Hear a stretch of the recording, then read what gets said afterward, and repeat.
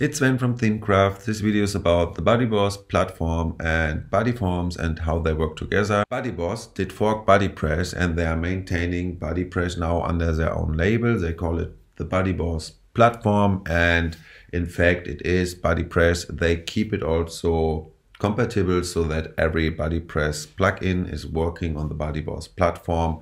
But for some reasons they decided to create their own fork and they reorganized also everything. So when you install the BuddyBoss Platform, you need to deactivate BuddyPress. Otherwise, the BuddyBoss Platform will maintain deactivated and you will not be able to use the BuddyBoss system and theme and functions.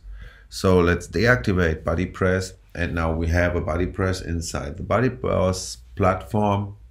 And we can also go to the settings and you can see that actually all the different views of BuddyPress are also integrated into BuddyBoss now, and you can do the most things out of the box. You even don't need to install extra extensions because they put everything relevant for you together. From that moment when you deactivate the BuddyPress and activate BuddyBoss, BuddyBoss will take over all the functionality which was provided from BuddyPress to you and will work the same way as before. We have created an extra help sections in our documentation for BuddyBoss so that you can go in detail over all the differences and what is relevant for you. We have put together videos and also create a tutorial on how to create a dashboard so that you can use BuddyBoss for guests posts and have a dashboard for your logged off users to enable them to register or write their first post and register a new user during that process.